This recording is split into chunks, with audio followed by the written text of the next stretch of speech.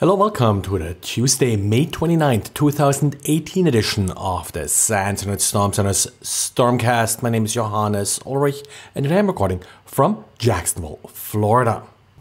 Our handlers have been quite busy over the long weekend, so we have a number of diaries to talk about. First of all, Kevin talked about the use of ultrasound in order to either locate mobile devices. So that's, for example, used by stores in order to detect customers and the like. And secondly, also to use it for chat applications or data exfiltration. So he has a number of links here for various applications that either tell you how to, for example, jam these locator applications or how to use it, for example, in a simple instant messenger application. And Didier took a look at some malware that took advantage of the Nullsoft scriptable install system, or NSIS. Now, this particular system isn't just used for malware, actually. A lot of normal software uses it as well, and it simplifies the creation of installers. Now, one interesting observation here from Didier is these NSIS installers, they come with an install script, and it turns out an old version of 7-zip is able to actually tell you what's in that install script. It essentially decompiles it.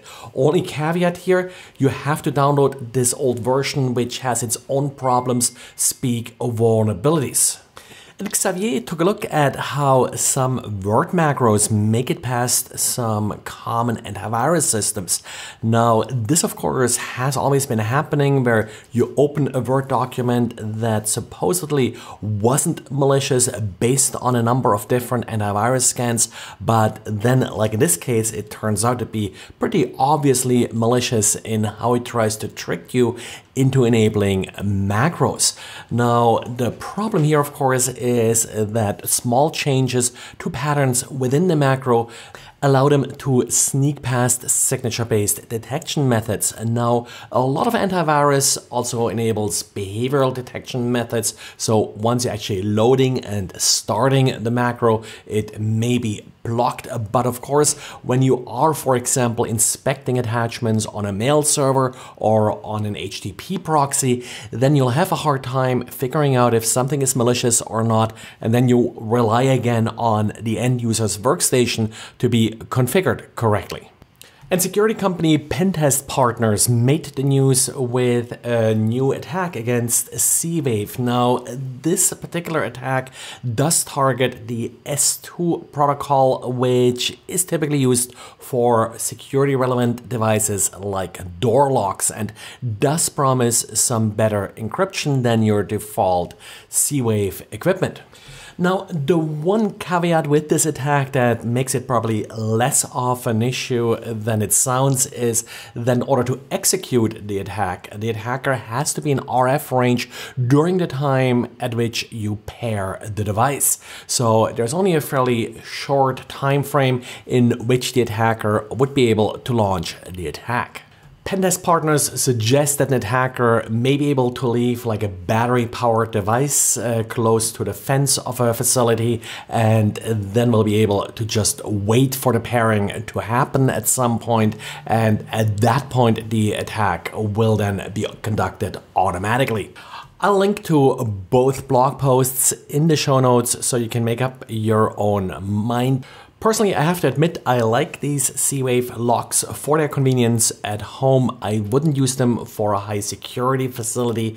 For a normal home where an attacker could also just smash a window, they probably don't really decrease your security substantially. The only possible problem you may have here is that someone could enter your house undetected. If that's your concern, then you probably should stick to some real high-end mechanical locks. A lot of the cheaper, more common mechanical locks, of course, can be picked, and that's usually not easily detectable either. And then we have yet a new bug in the Electron framework. Now, this is actually not quite a new bug, but really a bypass for a fix from earlier this year. If you remember, in January, there was a huge gap in the Electron framework that allowed people to execute arbitrary code via protocol handlers.